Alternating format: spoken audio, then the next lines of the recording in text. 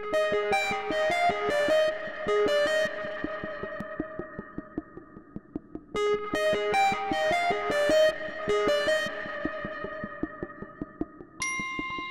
we start is, who's this guy that is presenting this to me?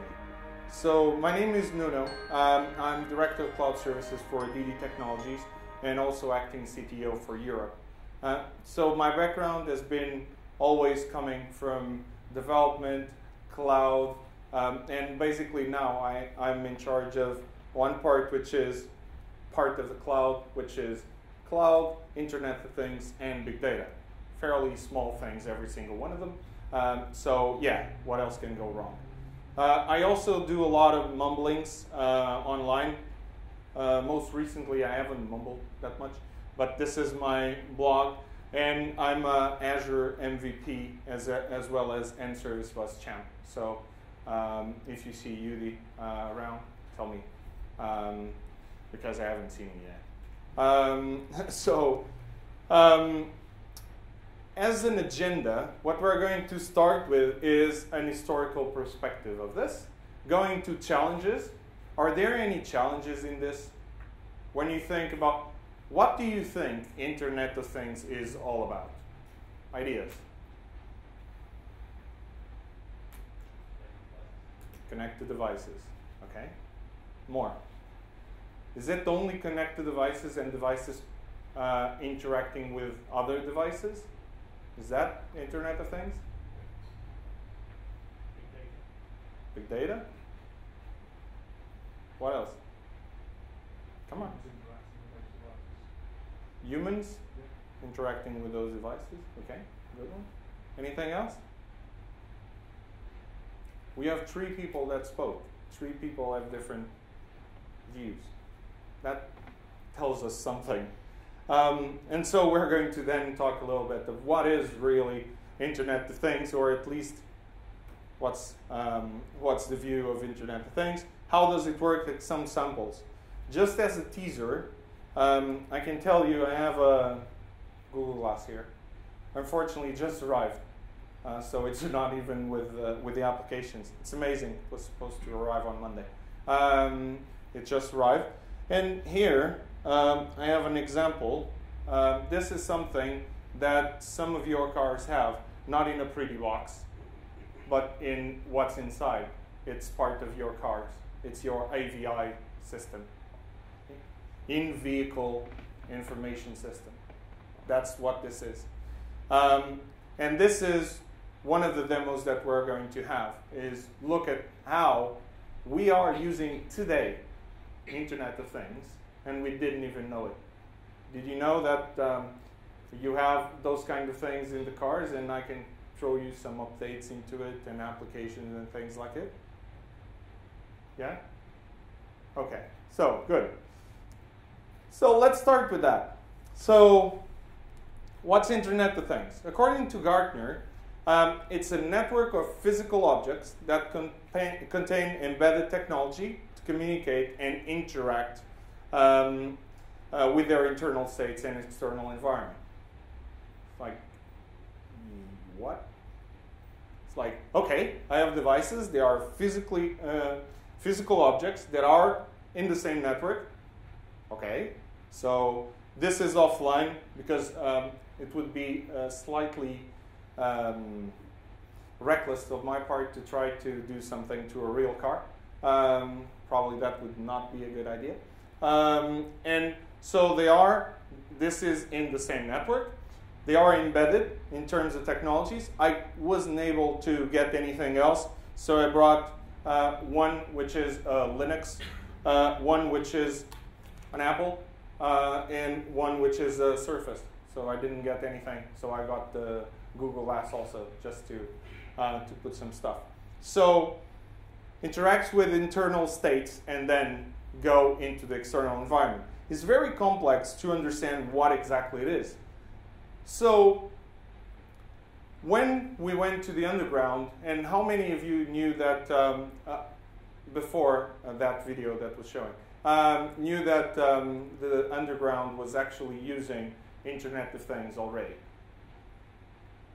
Things like For example, where is the train? Preventive kind of servicing, where you go and actually know how a specific object, a specific element in the rail, how is that? Does that need to be replaced? Do I, because of there is that part number which I have in 10,000 different places, which have a problem, we discover a problem, can I identify all of the places in order to start to do, to plan to do a replacement? Or in the cars, when I understand that there is a problem which is normal in the cars and I do a recall in order to replace a part, I need to understand which part that is. So basically in the underground they say, when one system can connect thousands of devices and data, that's the Internet of Things. So we plugged in not only the devices connected to each other, but the big data part. It's also that part. So as an historical perspective, this was the first computer, right? Two capabilities, either print or delete. It was amazing. My daughter still uses it a lot. So then there came a lot of new differences. So for example, Bill Gates said there will be a computer in every living room.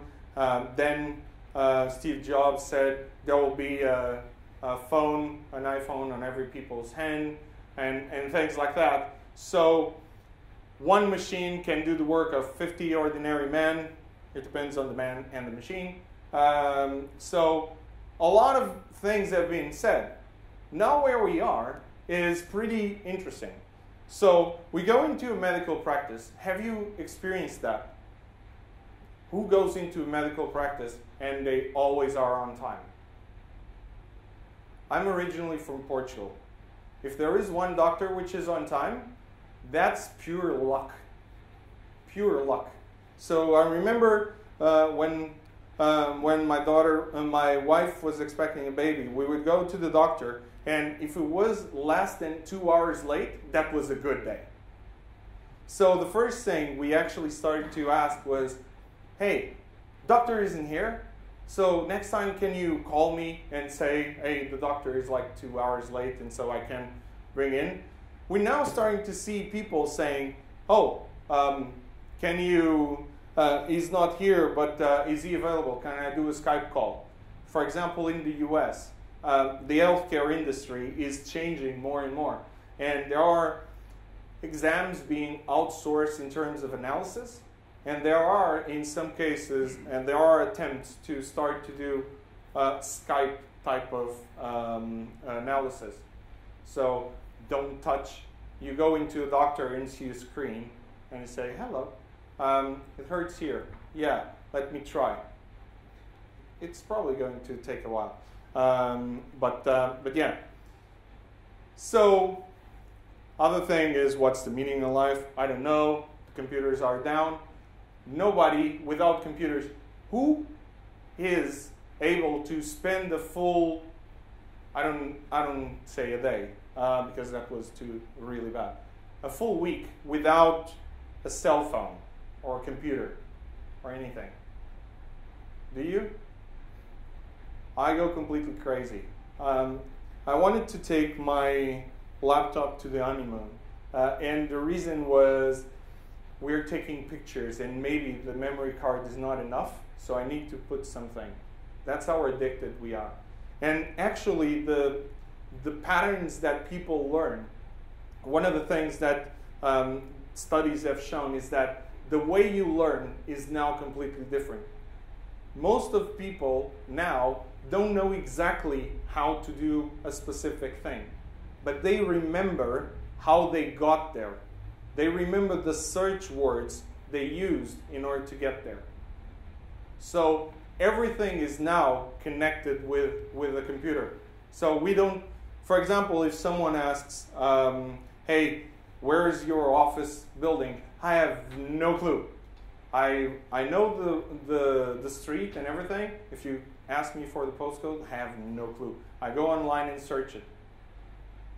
If it's not online, I just go, I don't know. So one of my colleagues said, hey, where's the office address? I go, oh, the website is down. Don't you work there? Yeah. Why would I use my brain in order to store something like a postcode? Come on. So, technical glitch, and the computer is saying human error. A friend of mine tells that there is one thing which is really important, which is doing zero bug code. Do you know how we can achieve zero bug code? What do we need to do? What? Don't write any code, that's one. If you don't have users, it's pretty cool because there's no bugs. It always works. So the problem is always in the users. Yeah, we should edit that part. So basically, through the evolution of things, what we've been seeing is we went from mainframes, PCs, client servers, internet, cloud, everybody, woo, cloud is cool, I'm one of them. Then we started to go to Internet of Things. And then Internet of Things, we started to do things like, okay, I have a Raspberry Pi. Has anyone played around with a Raspberry Pi or a Arduino or something like that? It's pretty cool. So one of my friends has, he lives in the US. So he has a very cool system that he built. He placed the camera on the peak hole and he has a Raspberry Pi.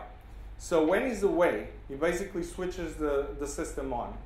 And when someone rings the bell, you will, by a pressure sensor, you will understand someone is ringing. Immediately the camera turns up and starts, and he will see on his phone who it is, and he will talk to that person. Right? How crazy is that? Too much time in our hands. That's what you get when you have cheap things in order for us to play around with. But the question here is, all of this, what this brings is, what this evolution brought us is that we have, in terms of capacity, more, faster, better. But in terms of how our human capability, it gets better, but we have limits. We have limits. I understood a little while ago, I understood that we have limits, that not sleeping for about 5 days, when before you're sleeping like 2 hours for 6 months, it's not a good thing. You have limits. So it's more important. And one of the things which is Moore's law is if something can fail, it will definitely fail. So, and when we are very tired, we tend to make mistakes, stupid mistakes that we normally wouldn't do, but we do those mistakes. So leveraging technologies in order to do that, that is always a must, and is always something that happens. So our personal experience has changed a lot. Do you remember about these ones? They are pretty damn cool. I remember about also the first Mac that I used, the Apple computer. That was pretty damn cool. And in high school, actually, I have, has anyone used the perforated cards? That was so amazing. I was in high school and suddenly we go and our teacher said, hey, let's do some software. And we're like, yeah, let's touch a machine. And he suddenly comes up with cards and things to do punch holes in that thing. And it's like, okay, you lost it. What's happening here? And he basically goes, so this is how it works, blah, blah, blah. And we started to do punch card, and do that thing. And then go to that thing and green, green, green, green, green. Or, oh crap, doesn't do anything. But that was the first times we were doing some of those. And our experience has increased really, really a lot. So remember when my first machine that I had at home was the Spectrums, which I immediately tried to hack in order, no, do some cheat sheets in order to win every time. I didn't even have to play. So memory, weight has gone down, memory gone up, storage has gone up. I was working with a customer that had something like 20 petabytes of data. And they said, oh, I'm going to move into the cloud. What do you think? Should I plug it in and go over the HTTP? And I'm like, are you high or something? Are you crazy? So do not underestimate the power of a hard disk sent through UPS. Doesn't fail. Gets into the other side much quicker. We did the math. It was a lot of years in order to get the damn thing there. About 35 years, even in parallel. So it's like, yeah, maybe that's not a good idea. And now we are in an age that we have these things. So the tablets, this is the Surface Pro, so it's an actual computer. They are so small and so cute. The problem is, I think my bag of gadgets and crap to plug it in, it's bigger than the damn thing in the first place. It's slightly confusing. So the accessories are bigger. But we are now working in things like 3D printing. So one of these days I was going with a friend of mine, and he was telling me he works in the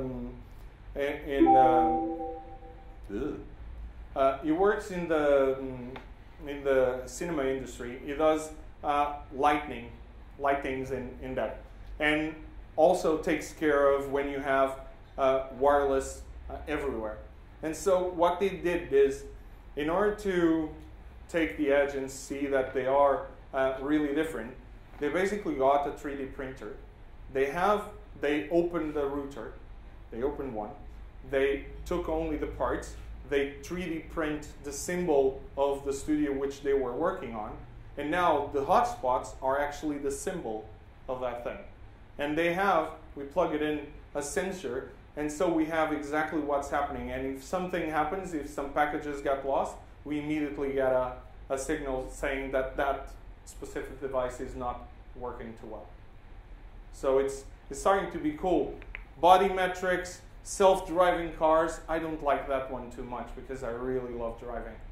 Not in the middle of London when we don't drive, we just stand.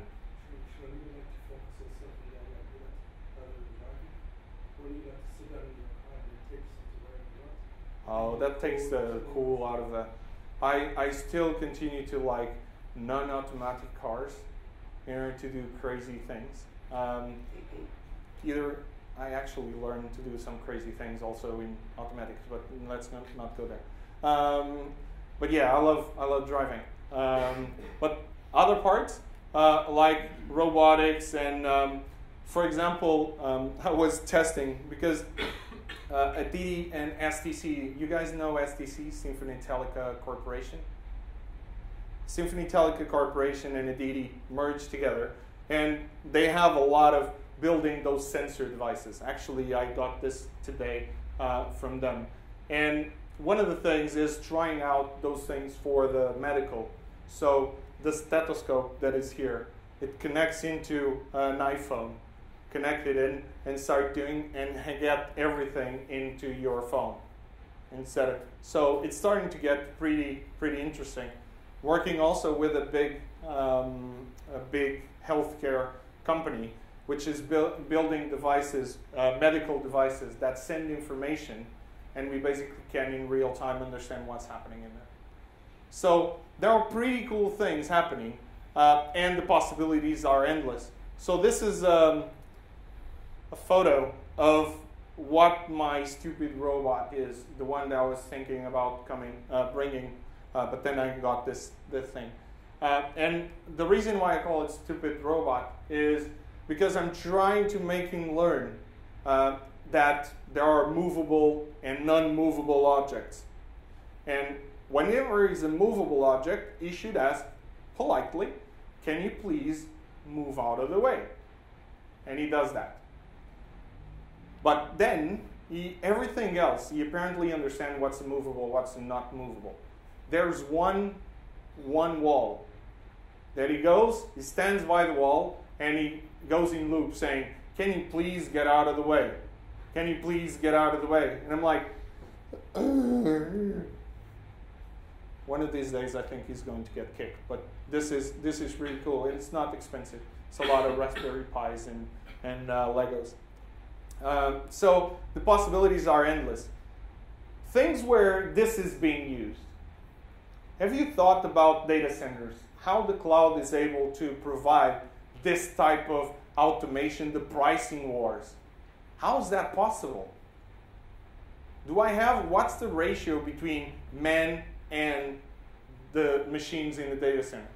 So for example, Microsoft in Azure has a significant investment. So they have, in terms of 190 miles of just pipes going.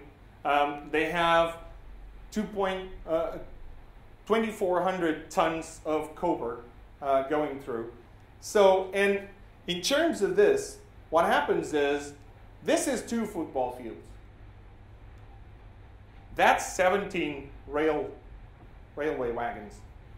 That's the data center. Now, question, how many people are in that data center maintaining it? 45? Any money goes up or down? 0. No, 0. It's too low. There is about 2 guys. One is the doorman on the outside, and the other one is the doorman on the inside. That's it. Everything else is automated. There is nobody that goes inside the data center into where the container, because all this is containerized and everything.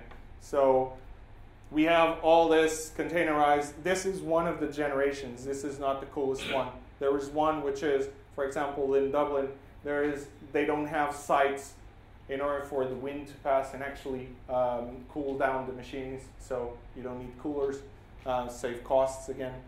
So, but this is highly automated. What we are seeing here is everything is automated. That machine is constantly full of sensors, understanding what's happening with that specific device, that specific mini device.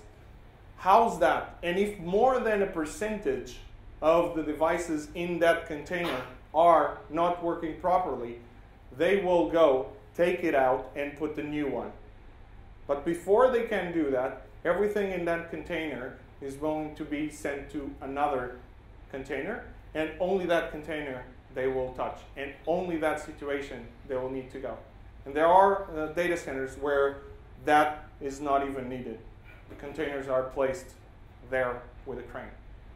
So, huge amount of automation. How is this possible? Internet of Things. The challenge is this generation is being disrupted by multiple different forces. Like, we have everybody goes, and we have several different generations. The ones that go into Facebook but don't share anything, or the ones that go into Facebook and share everything and anything and don't even care. So for example, people that are and like to take pictures of themselves, their children and everything, and then go and share. But they said, oh, it's secure. I sent to this secure group. Okay, that's cool. Everything's secure in Facebook end-to-end, so there is not a problem there. Not implying anything.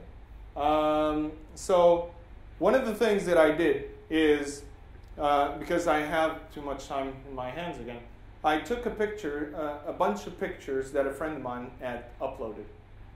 I took it, saved it into my machine, put the small job, which was taking all the metadata from that picture and taking the GPS signals, and then creating an historical view of those pictures. And so since they have like 1,000 pictures, I was able to create the lifetime of all those pictures. And then with a little bit of machine learning, I could tell him that every Tuesday he was going to that place and he would drop his daughter in this place, in this side of the house. Is that a challenge? I knew exactly where he was. Is that a challenge or not? Is there a problem? Slight. Not even a problem. Another way is economic. Another way is technological. All this have threats and opportunity. What's the difference between a threat and an opportunity? Any ideas? When can a threat become an opportunity? No, it's not when you work on a security company. Antiviruses. When the risk is lower than what you have in terms of opportunity, when the risk can be mitigated, then it becomes an opportunity. But we need to understand, because the rate of the innovation that is coming, the costs of entry in some of the things is definitely high. And that's one of the beauties when we think about Internet of Things, is the prices. And so the problem statement is basically, how do I ingest? So I have thousands, millions of devices spread all over. How do I emit all of those devices' information into a system and actually can process the millions of devices emitting information without creating either an inrush problem? You know what's the inrush issue in a system? What's the inrush issue? So, let me give you an example. I have a service, and I'm using, how many of you have Xbox or PlayStation 4? No one? I have one, just to test some things, which actually are games, but it's just testing. So, Xbox. You're playing, and it's providing metrics, telemetry. And IoT has a lot to do with telemetry information, because we want to know the status now. And so sending telemetry information, and it basically sends every period, it sends the information. But if it fails, I have a service on the back end. If it fails, what should it do? Because for me, it's important to have all the telemetry. It needs to retry. So it stores, and next time, instead of sending just one package, it needs to send 2 packages, right? Now imagine that everything is going, everything is well, suddenly that server goes down. And suddenly, server is not down. So, and it's down for about a minute. And I'm sending every 10 seconds. So I had 6 packages that failed. And my capacity planning was that that service has this many number of instances that are running. So as the service come in, I immediately flood the system with, instead of 1 request for each of the Xboxes that are connected, I have 6 coming. What will happen now? Because it doesn't scale that quick, I will kill it again. And it stays 1 minute down. And now I don't have 6, I have 12. That's the inrush issue. How do I solve an inrush issue? Basically, we have 2 systems, sync and async messaging. So if I fail, I immediately say, this was marked as fail. I won't try to continue to hit you. I'll basically do only a heartbeat in order to check when you are. Until then, my secondary system wakes up and I start putting my information into, for example, blob storage, and then put the message saying there is something there for you to process. I didn't lose it, but I didn't create an inrush issue or a flooding. So this is one of the problems. Any questions so far? Interesting so far? Okay. And the last thing is, how can this be processed in near real time? And there are here 2 tricks. One is, what's real time? What's real time for you?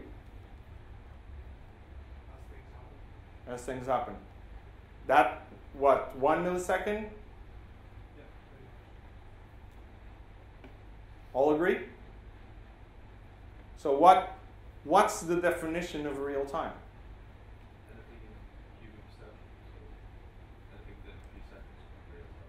So it depends on what we're talking about. If real time, if I'm talking about stock exchange, real time is one thing. If I'm talking about the automated cars, I want that real time because I'm inside the car. I really want the real time to be in milliseconds, very, very few milliseconds. But if I'm going to some GP or something, the real time is not that important. Maybe if we are in the ICU, then it's more. So it depends on what problem statement we're working. And so we need to define what first is real time for that specific problem, because there is not one single. Normally we go to something like a millisecond, but it can be 1 millisecond, or we can consider it which is a second, or which is 5 seconds. It depends on the business.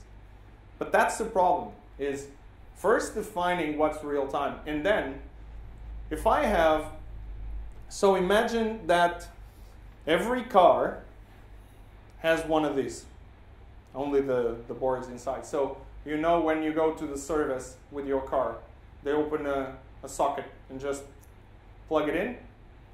That's what's inside. So every car is one of these. So now imagine that every car is sending, that is in just this streets next door, is sending information about everything that's happening. Temperature of the car. And this is not only one. There are thousands of sensors in your car. With the hybrids now, and things like what's the percentage of energy that I have? Should I put more or less fuel? Should I use more or less of this engine? Should I, for example, when we hit, all the airbags are controlled to sensors, and we have that information. Where am I going? And some cars have now things like your front tire is flat or isn't at the right levels and things like that. Everything in real time. We want to receive this information and process this information. So that's a problem. And the challenge is picking it into the Halo game. So this is actually in millions of messages per second. So there are some points, it depends on the days and depends on the times, but there are some points, there are about 14 million messages going through. And this is not everything that machine senses, because there is a lot more. So how do you handle peaks of something like this or something like this? Have you used complex event processing and things like that? Okay, so some challenges. So what's IoT? So again, a physical objects in the network. So the way we have is we have an object which is our identity. It's the sensor which has the information. We have an edge node which is a thing that is connected to the gateway. We have the service which is communicating with, and we have the end user which interacts with the thing. That's the Internet of Things. I have a node which is connecting to a service, which is providing an end user to interact with it and has an identity. It's a specific element. So how's it different, Internet of Things, how's it different from M2M?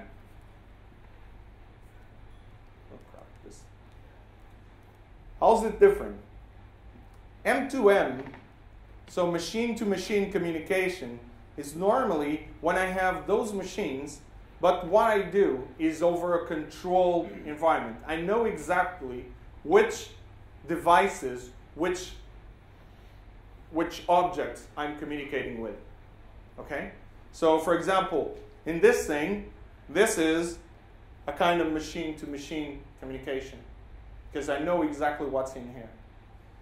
The Internet of Things is all about you have things anywhere and everywhere, like floor plans, webcams, back office, supply chain, and those things you want to store them, the data somewhere. So I want to store so for example, we're in the city with more CCTVs in the world. So all of that is being stored somewhere. And then we need to provide insights like analyzing when there is problems in those streets.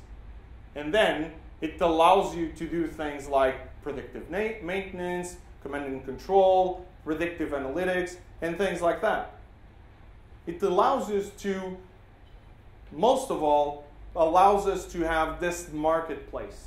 So the Internet of Things, machine to machine, is about doing this in a very controlled environment.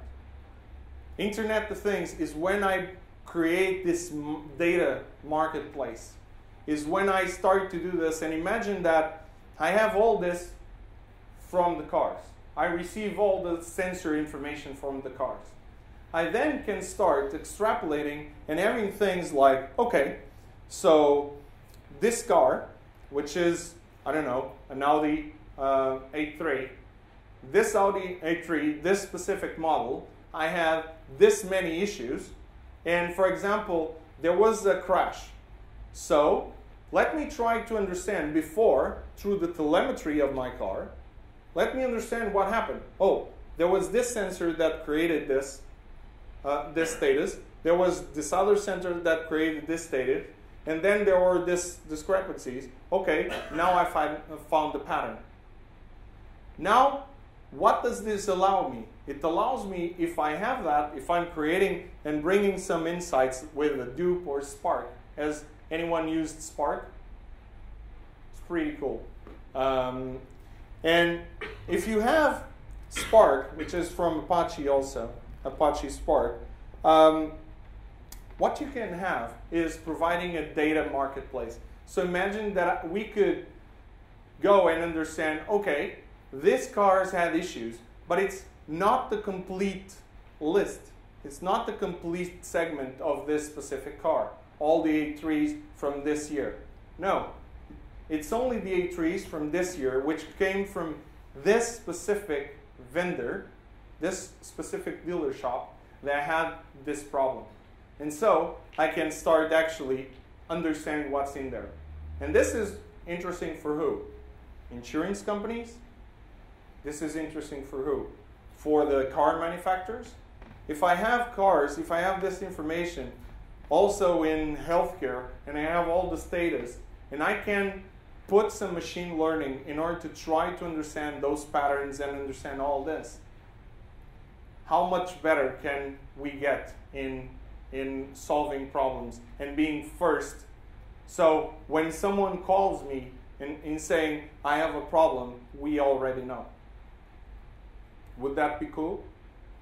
Can we do that in a system like our solutions that we build?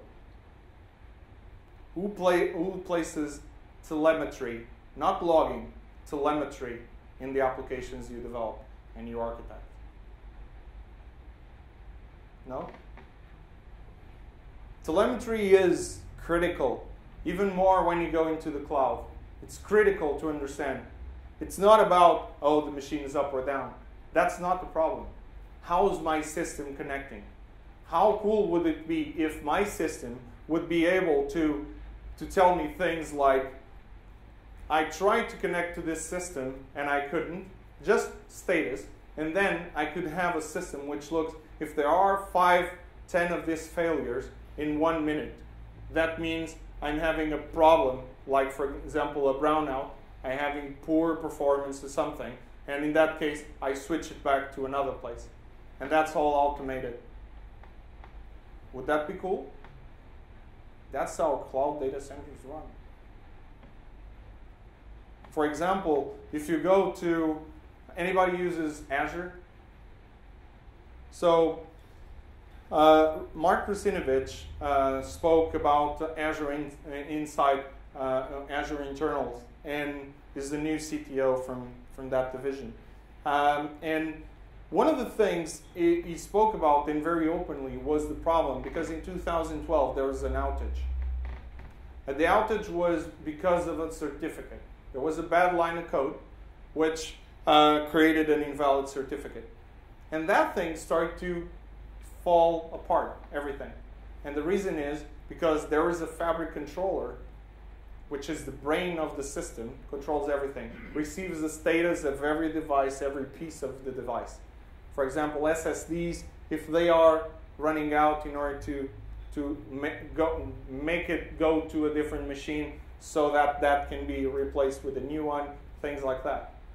In that case, one of the things, all communications in Azure are done securely internally. So he had to create the certificate in order to connect. So as soon as he created the certificate, tried to connect, certificate was not valid, so he couldn't connect. So he thought, okay, there's a problem, try to another machine. That machine has a problem, that machine has a problem. 30 or 40% of the machines had a problem in that section, and he basically said, this section is having problems. What will I do? I will say that everything that is in this section needs to go to another section. But now I need to create certificates again to move them. So, boom, second section going down, third section going down. That's automation. So when you do automation, make sure you test your code. And you're not a moron that doesn't know how leap years work. Edit that. And how small are those things? Because when we think about Internet of Things, do we think about small or big things? Small only? Crane type? Okay, how small? Some examples. So this was actually slides that I put together to convince my wife to allow me to buy a lot of these things. So I did a comparison with prices and all. And at the end, she just told, you already bought them. Why are you showing me this? So Raspberry Pi, side of a credit card, and basically cost about 40 bucks. So it's pretty cool. Then you have 1,000 different sensors. I played around with things like temperature, those are typical. But then started to put, because I like Legos, so put some Legos and put some engines in order to have the wheels going and try to build the machine. It's pretty cool. NetDuino, if you really like to develop in .NET Micro, it's pretty cool. It's about $50. It's pretty cool also, has a million different type of sensors. This Shark Cove, I didn't find the price so far, so it's in my my wish list. And basically has all types of sensors. You can plug it in, all types of sensors, GPS, touch, and everything. This Galileo is also pretty cool. That's the actual size of the processor of that thing. So it's pretty small. So we're talking about Internet of Things. It's just small sensors that we use, right? Agreed or not? No? It can also be combined solutions, like for example, traffic lights. Traffic lights can be a connecting system. So things like Internet of Things can be as big as, when I do a system, I want to have a system which is, and let me see if I recall the name of that thing.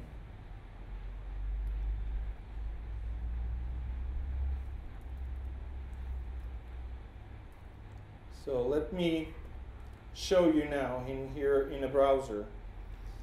One cool thing. So this is a search engine for Internet of Things.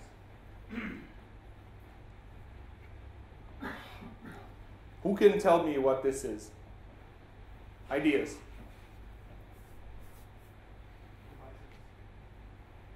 Devices, sensors.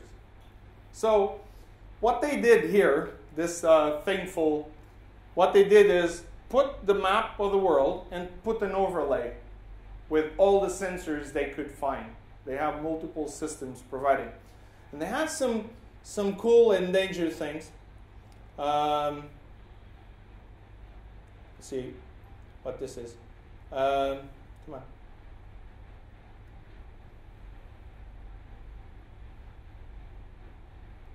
Come on.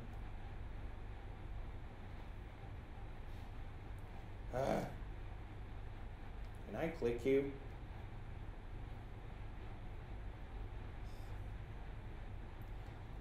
So let's go to London.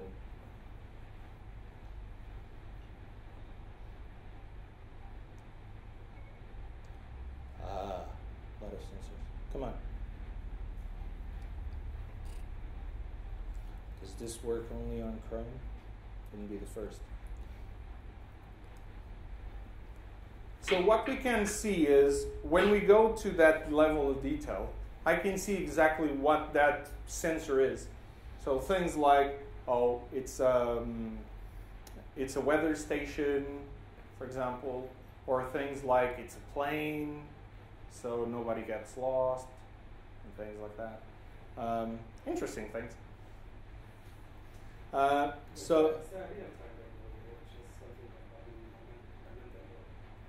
What? No, this is live. This is live. This is based on people they have an open community, and this is what's being populated in that open community. So things like I can hear. So there is here an environment. It's a net Atmo.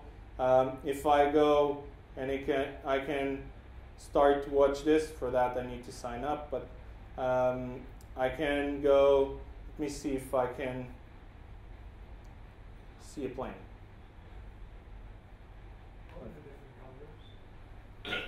Different colors they have is if it's a transport or if it's an environment element. So every different color has a different thing. So this is a home. Apparently, I hope it's a home boat, or else the home just moved.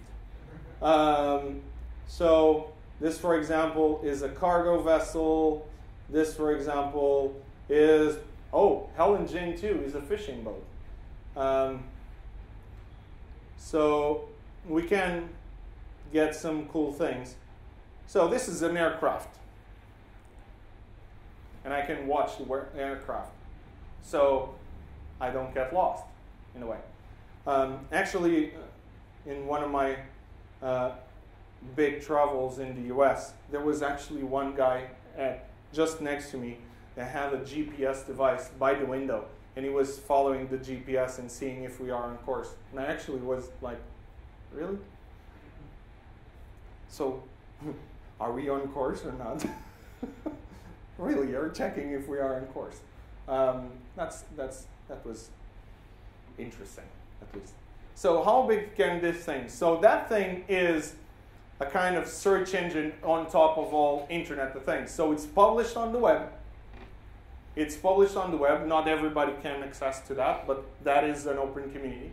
And it's not about 6 billion, 75 billion information, or 212 billion kind of devices, because those are the predictions.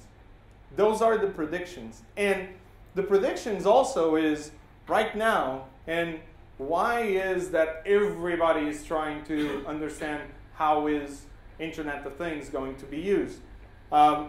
It's because of this. So, for example, in banking, there are about $92 billion currently in spending. This is a prediction for 2018. Slightly more. Just slightly. This is the type of investment. And that's why. Because banking is changing. Banking is changing to a more digital online banking.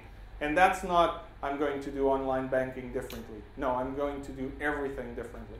Because there are new banks coming every single day with no legacy, no nothing. And that is changing the game. Things like Bitcoins are changing the way we live. So all of this is important. So in terms of taxonomy, we have 4 parts. Large, like ATMs and for example, the MRIs.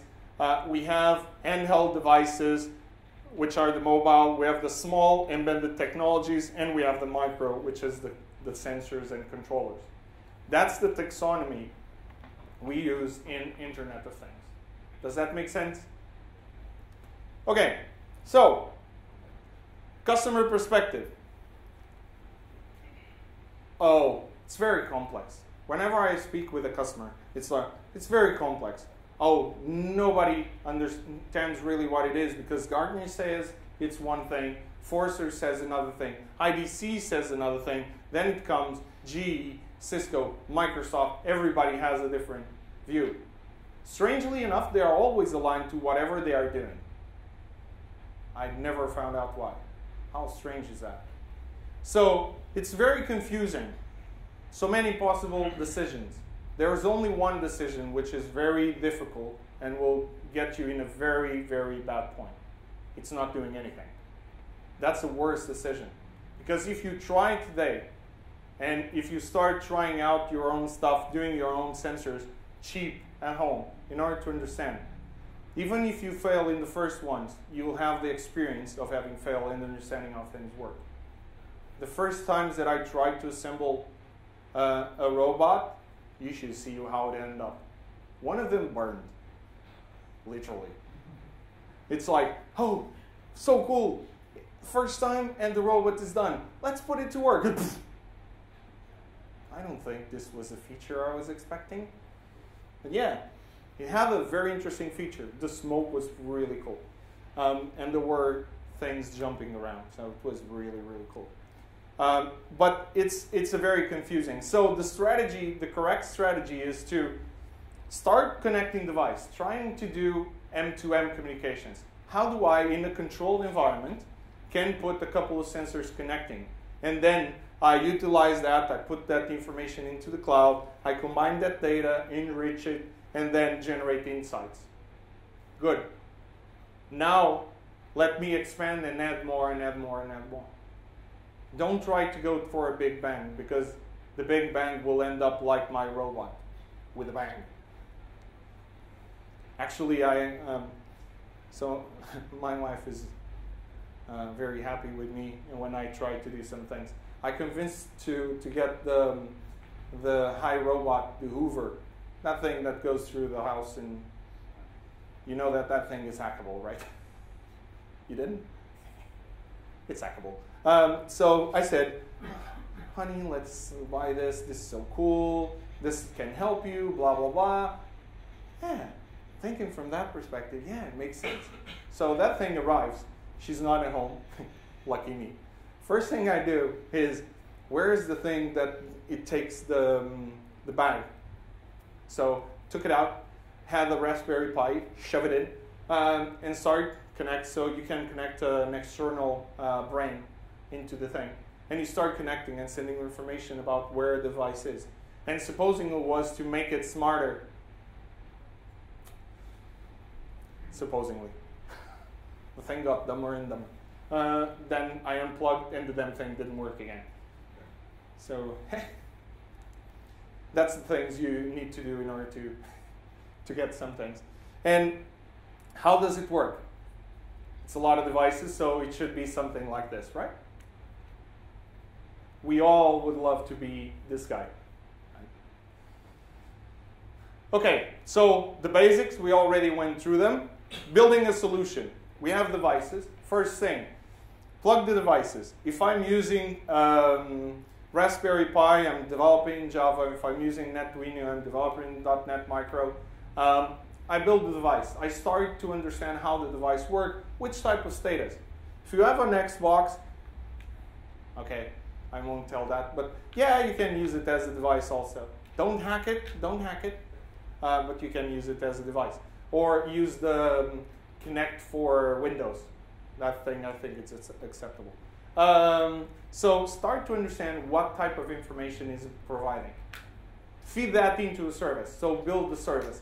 If you don't want to build a service, highly scalable service, then don't build it. Use something like Azure Mobile Services, which allows you to get that ingestion. Then, when you have that, we have the intelligence devices into point and sending the right information. We connect to the cloud and provide scale and manageability. Then we start to build whatever interactions, insights. Because one of the things I learned about big data is, apart from the word meaning absolutely nothing, because what is big data? Again, let's see how many different ideas we have. Definition like is 10 times the amount of data that you're currently processing. That's a new one. Never heard that one. It depends. I'm processing 10 terabytes. So it's 10 times that? Yeah. What about if I'm processing a megabyte? That might be. So big data, and if you want to understand more, you can come to my talk tomorrow morning. So big data has a map where you can understand what type. Big data, yeah. What type of data? What's the structure of the data? What's the speed of the data? What do I want? What type of analysis would I do? What type of processing would I do? Would I do streaming or batch? Only when you understand that, then you're not talking about big data. You're talking about the specific thing that you want to do with it. But one of the things I've learned over the years working in that is big data is only as good as your visualization is. Because nobody really wants to look at all that bunch of bucket loads of data. They want to do and get insights from that. So always do that part. So class of data, the large, some of the systems, a medium, of course. I played around with some of those. Those are pretty cool.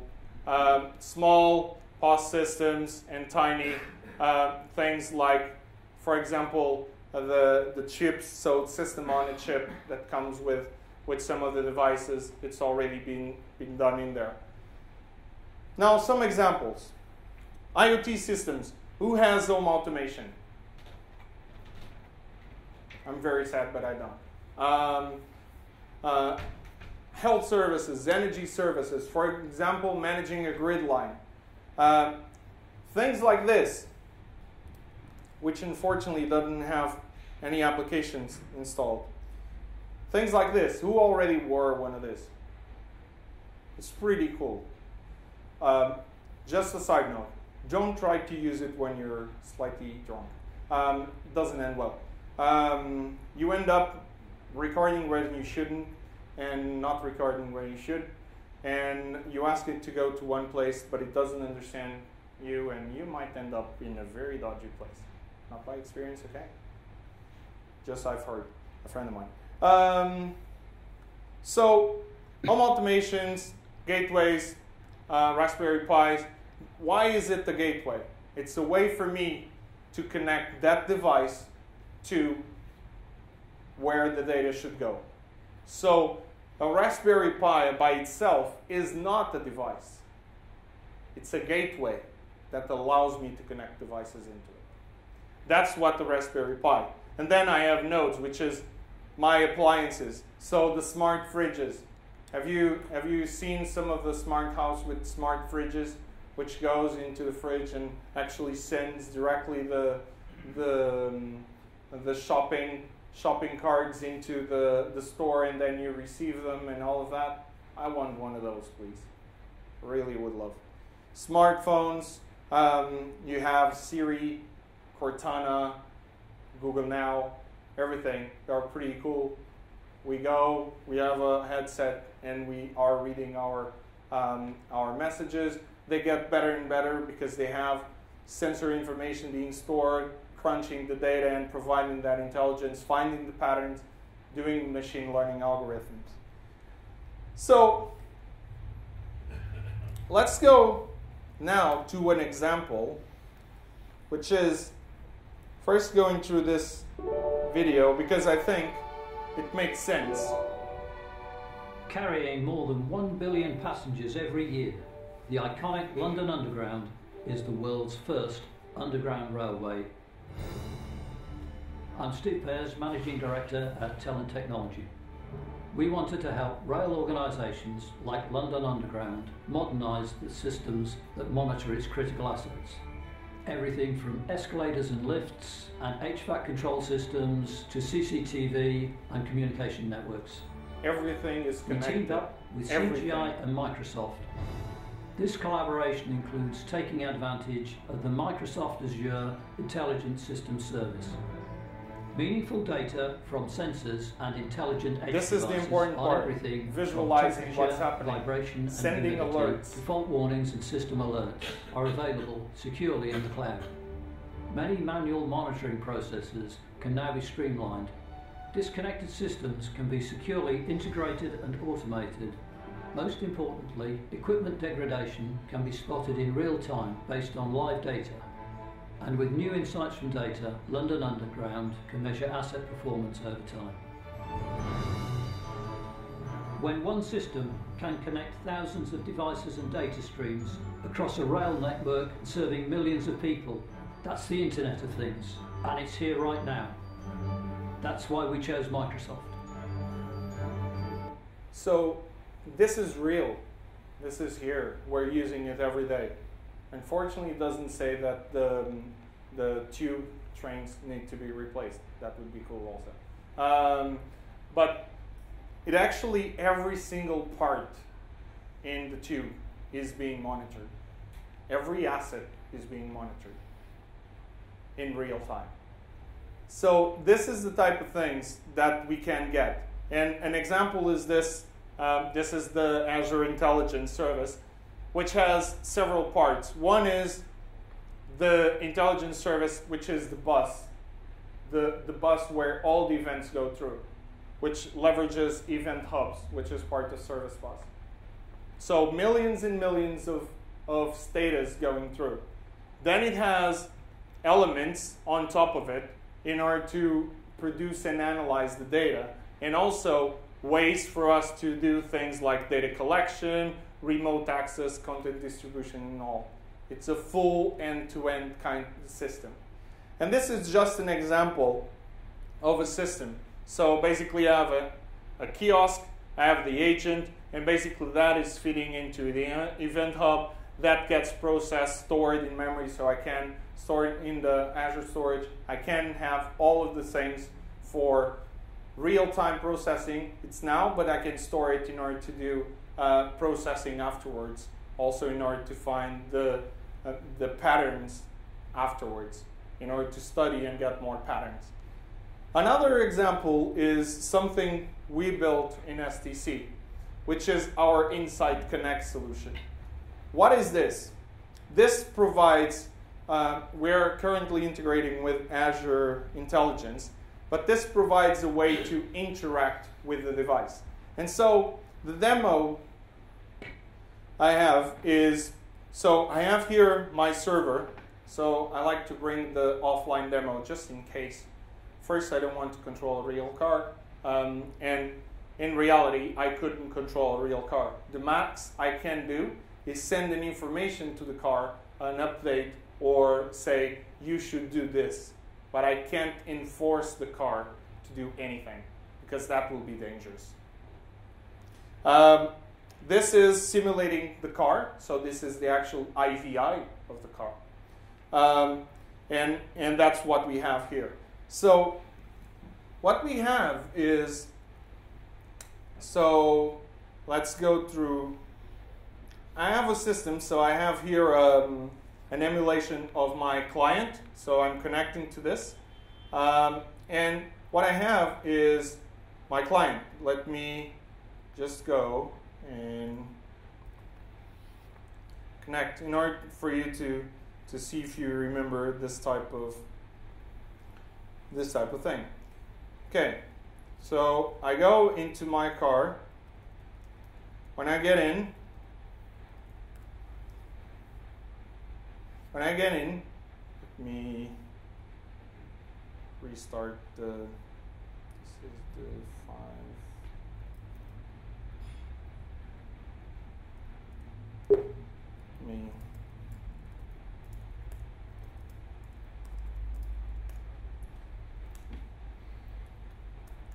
So let me clean this up.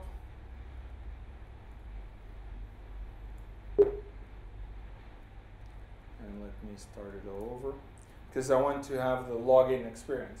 So one of the things that we started to see is that when we go into the car, now the cars have things like when I put my key in the car, he recognizes it's me. So he puts the settings for me. I have some cars that do that. Like, for example, my rear view mirrors or my seat and everything. What's that doing is, based on the sensor that I have in my key, is basically identifying who am I and doing the authentication for me.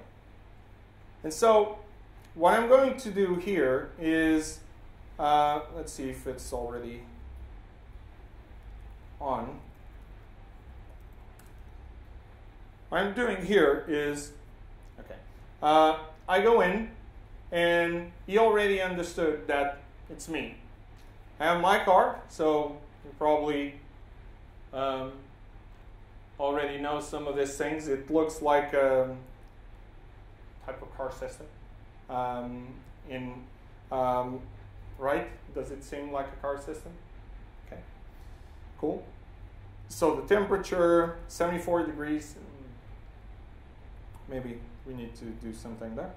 So what we want to do, and one of the things that we are doing, is, imagine I'm receiving all this information from all these cars. Now, every single car that I have has one of these informations. So what I can see is, for example, this car, which is a Chevrolet Cruze, has not only one, but has several different base systems, base ECUs. Basically has several different sensors, processors in different elements, like the anti-lock brake system, manual air conditioning. It's all sensors that I want to receive the telemetry on. So basically what I can do, rear view mirror, I can go and see what version is it on. I can see this is the base element, but if I want to go, for example, for a different trim, I'll get, this is a different version of that car. So I know exactly which element is in that car. And so if I go to the EVI entertainment system, my entertainment system, I understand which elements, which packages do I have, which version do I have, which restrictions am I imposing, which components I have. Now, this information is happening, and I have my model ranges, I have my devices. So my devices are the cars. So I have the VIN number of a specific car. So in this case, what I have is, I go in, now I go into my car, and I'm doing something. One of the things that is important is these sensors which are there, which you normally go into the service, they plug it in, it's when they receive the information. That's old-fashioned. This uses MQTT, so it actually is communicating. And so if I do this, it gave me an internal error, and it reported. It reported back to my system.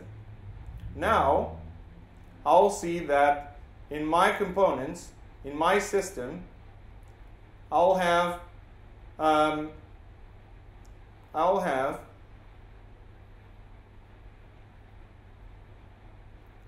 in this segment, it should appear that I have a fault. And I can come here and see the fault of that system. I can understand exactly what caused that fault. Why is that? Why are there errors on this element? What I can do then is, for example, so I have a problem there. I don't need to get the car serviced. I don't need it. That's only a way to get money out of you guys. So what I can do is, let me go into this. I can do either through model ranges or to a specific car. So let me go to this car and say, okay, so I have the error here. It's in this car. If I go and look at the errors, so I can show the error, okay, it's in the entertainment system. So this is still a demo, it's still in process. So it's in this system. I want to solve this problem. I don't want you to come into the shop, but I want to solve it. I want to solve this problem. What do? I deactivate this system. I go and say, okay, I'm going to change from version 1 to version 2 in order to have that solved. So I have a bunch of elements. It's my AVI platform. And I'm going to say, okay, so in my AVI system, what I'm going to say is I want to take one out, and let's first here check which version I have. I have 1. I take 1 out and put 2. And I hit finish. And I'm in the server. I can be in the car manufacturer. I can be anywhere. And said, this car, this VIN number needs to be updated to this system. Or I called customer support. Would it be cool? My car had an issue. Can you please upgrade my software? I need to flash the ROM of my car. It's not braking too well. So we go in, we do the change, we activate it. What we have is that now the system is sending the notification. So this system now, if I go here to the packages, which package it is, it's now in package 2, and hopefully, I'll get 2 installed. And I now have my system updated. And this is, I have a sensor here, which is, in this case, I'm only controlling 1, which is my entertainment system, nothing else. But I could then, for example, go in and say things like, okay, right, so there are some other elements which I would like to have. Like, for example, in this, I would like to have a couple of others, and all this has workflows attached and everything. So it's the IVI, so I can control, for example, do this for the cruise control. There are some things which we require that the car is stopped so that we don't destroy anything. So in that case, what we want to have is we'll send a notification and it updates. If it needs to stop the car, so we will send and say it will download, and when you stop the car, you just say, when do you want to do this? Okay?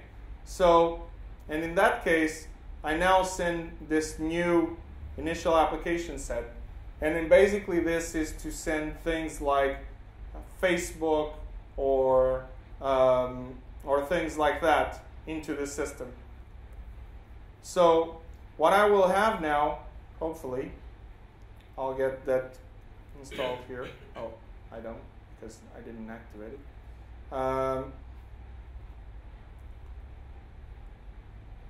So what I will have is I can push, for example, applications into my entertainment system. Okay? So I probably need to reset in order to, because apparently it's not connecting. Let me try to reset it real quick. So shut down. Let me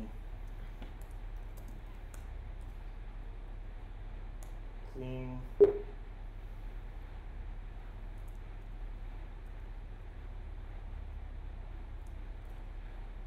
me do the same thing for the other one.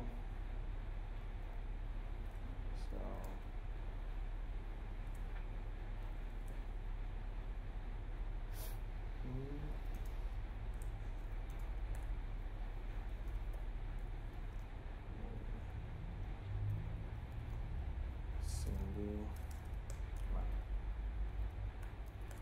so do SSH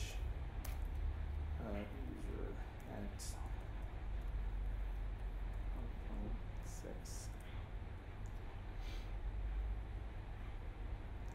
I'll connect to that device.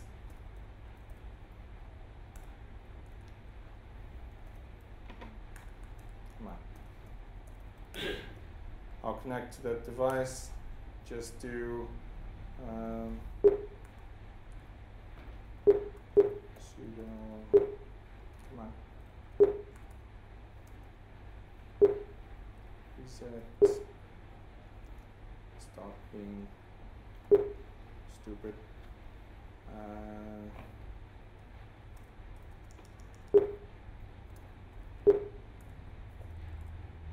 So where's the reset?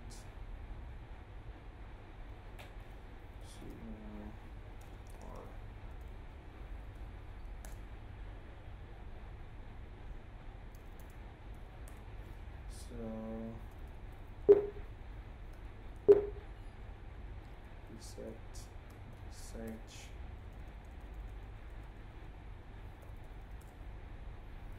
Okay, let's try to restart it again.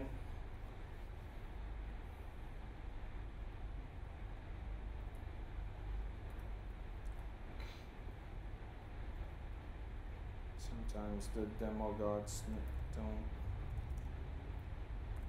like this.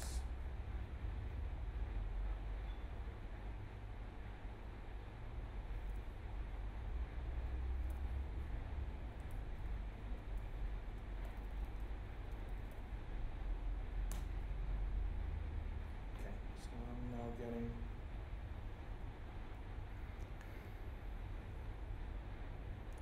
so that's the login experience. You wouldn't go through the login experience if you have the key, but this is the login experience. So I'm connected. Now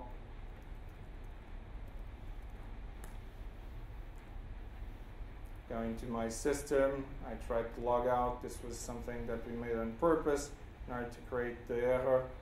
I go into my device, say there's what's in here, what's the segments that I'm using. So what's the applications that I have in there, and then go back.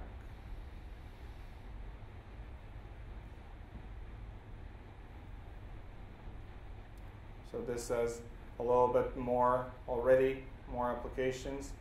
Let me take this one again.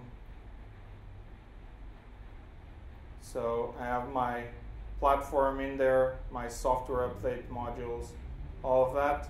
So if I go in and now go to my model, and I see my AVI, have that segment, and say, okay, so where is the, I want to deactivate it. Just going to try again. And I want to push it in the new software update.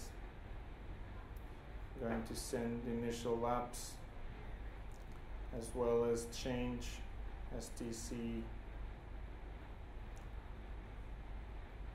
component to version 2, so it gets processed.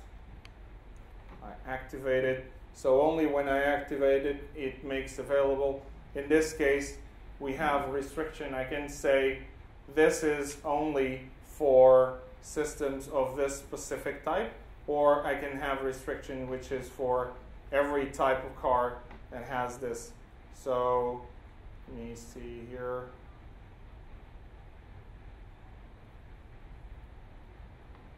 Why is this so cool when these things don't work?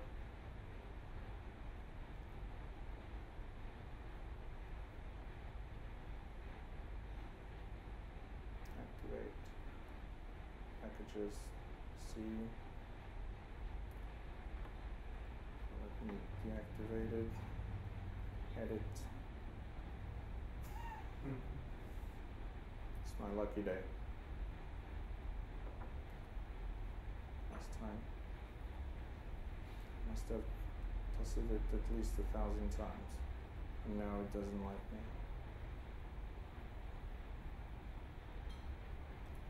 So let's. Ooh. Okay. So you have that system. It does the update. We saw the update the first time. So it's important that you get the telemetry out of the box and then start processing it. Another system which is also interesting is this one here. So another solution is, and this one I couldn't take the physical element because this is an actual windmill which is generating energy. So we basically go in and we log in. We have the same kind of system, and basically what we have is sensors in the turbines, in the wind turbines, understanding what's happening. So I can actually say, I can see exactly what's the production, and I can adjust the production based on what I need, based on what the sensors are providing. So all of this, what is providing is I can drill down and now understand, okay, temperatures are high. Why are those temperatures high? So we go into the threads and add a new comment, for example, and say, this is what's happening. And from there on, everything is connected. I can, as a manager of that site, of that system, I don't need a lot of things in order to understand how things are. And I can see the different sites. And basically, I can in real time understand which one of the turbines are working correctly, so are green. So I can see what's the assets, what's the power that it's generating and everything. How's that going? If I click in one of the points, I can understand in more detail what it's producing and then understand the trends. So what I'm having here is connecting all these elements, and through this I have sensors in, this is the wind turbines, and I have the same thing for my cell towers. All have sensors transmitting to a gateway, which is then on the one network, projecting and putting the information into our smart machine server, something like this, but in a bigger scale. In this case, it's in the cloud.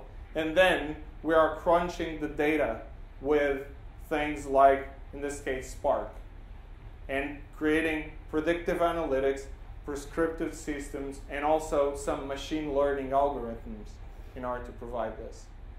So if we go and say, for example, in the cell tower, the problem is the energy cost supporting 24/7. Do I need this to be constantly there? Maybe I can do something. The same thing that I have in the cloud, the same scale, maybe I can leverage the same type of thing. So same thing for the cars. The objective is creating more and more hybrid and green type of cars. So how can I do that if I don't have the sensors giving me that information and providing information? Because an example of M2M would be inside the car, all the sensors are intercommunicating. But it's Internet of Things when they are communicating also with the outside. That becomes Internet of Things. So that's what we have. And one of the things that it's important to understand is Internet of Things is not science fiction. Internet of Things is not something that will be cool. It's something that is here already. We use it every day. All of our cars have this already. All of our grids are managed this way. All the data centers we are talking and using are already using automation. So it's here. It's about us understanding the power and taking all the mist out of it. This is not something magical. No, this is device, millions and millions of devices, interconnecting, sharing status in between themselves with the internet as a way to communicate in between themselves. And when we do big data analysis, that's where we basically take the power of it and we create a marketplace. Because as soon as we have car manufacturers, healthcare companies going to that first phase, which is understanding, doing the insights, and then embracing this new type of, because this creates new type of businesses, then we'll have everything interconnected. And then we can do like Minority Report. You remember? Things like, I have this car, if I see it has this problem, if I jump in, what generated, or this is the state this part is in, I go in deeper and I can get it before it actually happens. That's a possibility. Because with the right sensor telemetry information attached and processed with the right historical information, we will be able to do this. And there are already ontologies which allow us to do this. It's just very difficult to put together still. Okay? So hope you got a little bit better of what is Internet of Things and where we can use it and how we can use it. And hope you are going to all start buying some new devices so I'm not the only one destroying stuff. Thank you very much.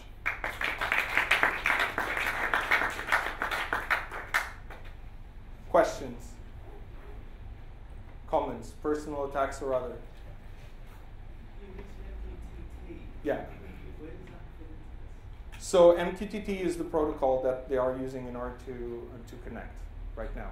So it's one of the several of them that we've been testing out, and it's the one that we've been more successful. And so it's starting to gain momentum. There are so I can tell you there is already a car dealer that is leveraging this type of system with this system as I'm showing you in order to do this, in order to allow them to say, when I sell a car, it's not a car that I sell, it's an experience that I'm selling. And that means that when I buy one of those cars, when I grow up and get money to get it, so when I buy one of those cars, I'm not just buying the asset. I'm buying a lot. The time that I have the car, I'm buying everything. So I don't need to go to the service in order for them to do an update on my system. I just go there, and when I get to say, I want to have your updates on my navigation system, which would be lovely. Because that thing every now and then tries to tell you to go to the wrong place. For example, today my navigation system said, in the next one, turn left. And I turned left, and apparently everybody was looking at me and said, yeah, what? I'm following navigation. But suddenly I look at the other side, it's like, okay, they changed the sign. Now you're mandated to go forward only and not turn left. Oh crap, can I blame on the navigation system? Is that allowed? So those type of things. For example, having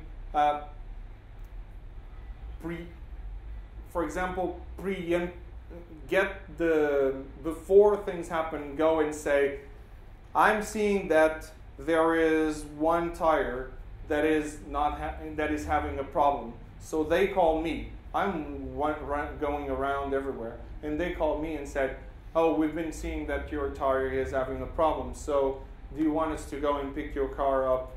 We'll leave something, and then we'll solve the issue. That's a different experience. Would you buy a car like that without knowing which brand it is? With an experience like that? If you knew the brand, you would buy even more. Depend on the on what you need to put on the check. More questions? If you're getting a lot of data from things like vehicles, like cars, I mean, that's going to be terabytes of data. How to deal with all of that? So dealing with the data injection is one of the biggest issues and challenges that we face. And it's a lot about, so one of the things is, I've been working with Microsoft, and one of the things is like, oh, this system is only built and right now is in preview, so please don't put more than 1 million events per second. Okay, so I plug it in and I send 5 million. I'm hard listening.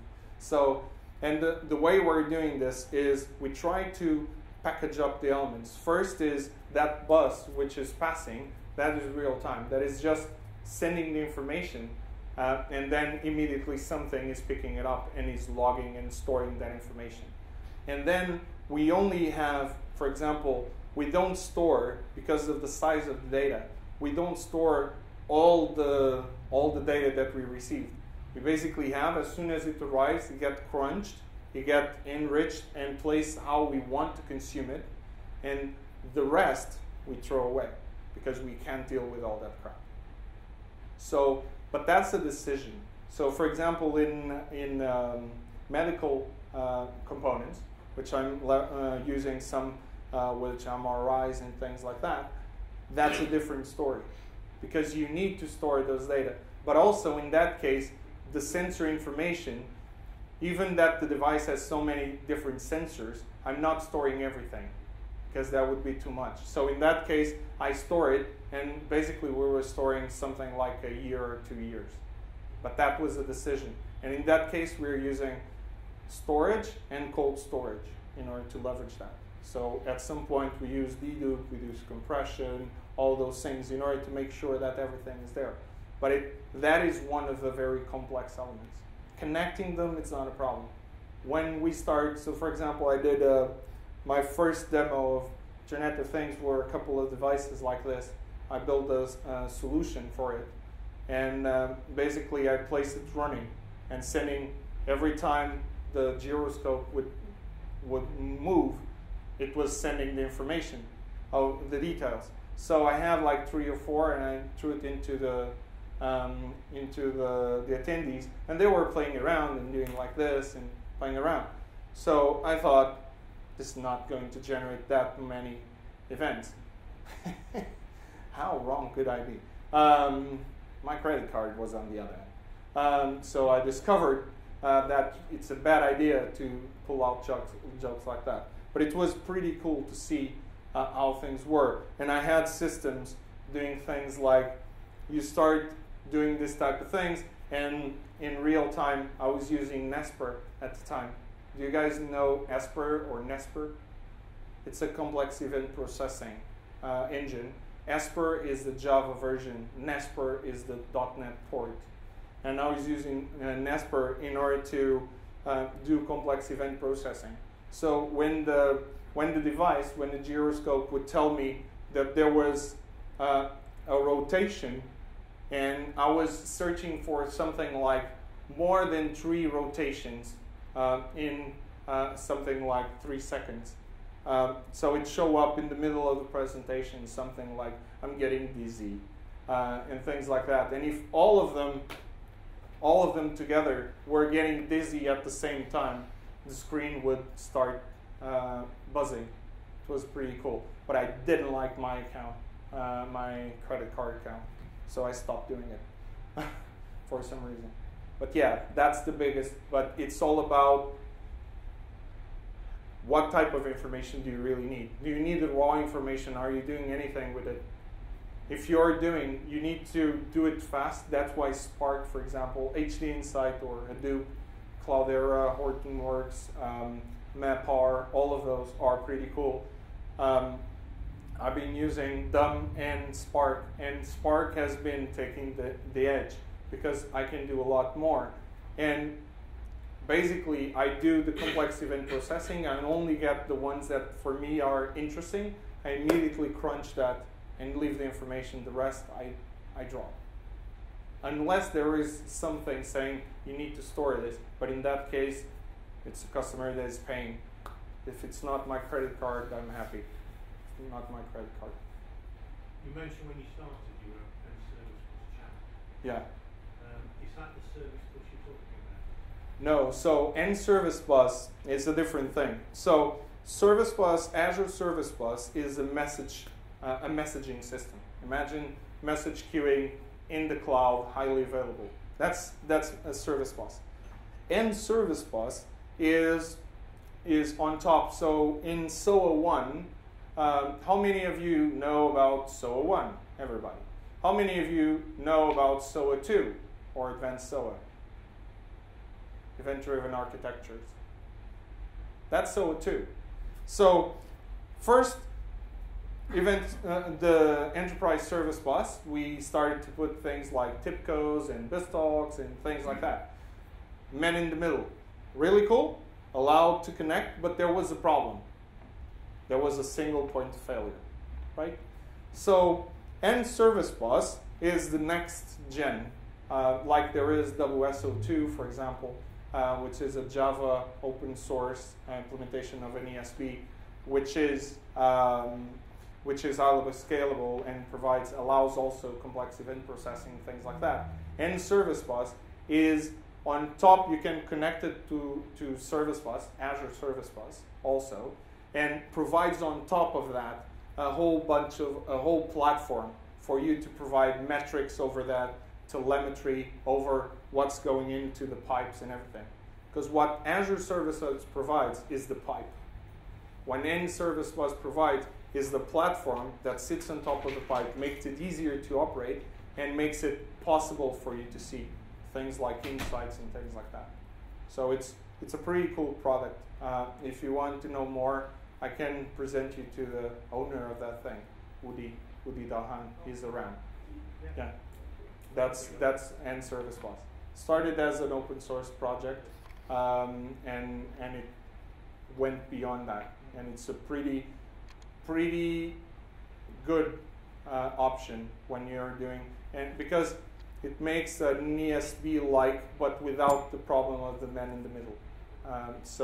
And the problem, I was, for example, in a telco, and sometimes I pull off that jokes. I was with the CEO of a telco, and telling about, hey, this thing is really cool, but you have a bunch of BizTalk servers. This is a single point of failure. Yes, your orchestration is pretty cool, but it's a single point of failure. No, it's not. We have all DR and everything. And since I knew him well enough, I just said, okay, are you willing to bet on it? And he's like, I'm not following you. Are you sure this will not stop? This machine, which I knew exactly what it was, this machine is not a single point of failure. So if I take this cable off, this won't stop your business. It's like, yeah, I'm sure. Go ahead. And suddenly all phones that were inside that building start ring, ring, ring, ring, ring. Suddenly it's like, maybe there is a single point. And can you plug that back? Yeah. Plug it back. Everything's working. So what you need is an enterprise service bus, which is not in the middle. It leverages something like Service Bus, but is not in the middle of the thing. It's actually looking and listening to whatever is going on the pipe. And when it's something that it needs to do, you basically take it, processes, and puts another message of another status. That's SOA 2. That's where you should be. The problem is most of us and most of our systems are still in SOA 1. And and that's one very important thing. To go into Internet of Things and to take advantage of the Internet of Things, you need to go to this kind of approach, event-driven architecture. There's no other way. Because all of that, IoT is only possible today because of that SOA 2, event-driven architectures. Okay? Any more questions?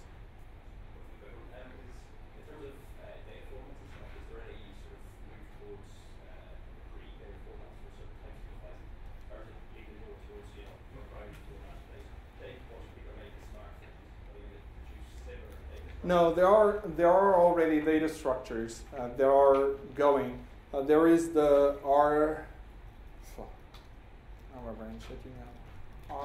RDF, which is basically we have is an ontology in ODF and in RDF, and it basically it's almost like a JSON type of format, but it allows you to do inferences also in that thing. So inferences will allow you to say, okay, I have this model. I can connect multiple different models, like in the like having the brain maps that we have. So all of that, then I get and take one element and then push the other element, and how they connect, and then I can zoom in. So I have a specific widget very similar to JSON, but it's also extensible enough for me to put inferences and things like, okay, one inference is saying that if I'm not saying that, oh, the status is 1, then you go red. I'm just saying, as inference for everything in this ontology, so in this schema, basically anything which is based on this rules, it's always rule based, then I need to do this. And I don't tell anything, any specific node what to do. I just send an inference saying this is rules. It's a rule-based engine. So that's why that is the one that is currently being more used. But yeah, there will always be some crazy ass formats. And right now, when you go to sensors, Raspberry Pi, the gateway, when you connect the sensor, the way that you get the information from a Raspberry Pi and from an Arduino is completely different. They are proprietary, so you need to do transformation of one to a single thing. What we're doing is putting that into RDF format in order to provide. And for example, what we do for interacting with Service Bus is, since that thing is based on JSON, we basically serialize to JSON and send it through the wire. Any more questions? So thanks very much again, and hope to see you tomorrow. Just shameless plug, tomorrow, big data in the enterprises and Azure architecture best practices, which we're going to talk about architecture patterns, CQRS. Any of you have used CQRS? Cool. So it should be interesting. And as an example of things, for example, there is a device that is being used, tablet device, Android, which is being updated, and all the backend is built on the CQRS architecture. And one example is with a non-CQRS architecture, we had something like 200, 300 requests being served per second on a single node, small machine. And when we did CQRS, we have about 10,000 being served by the same exact node, same exact size. So nothing special. Okay? Thank you very much.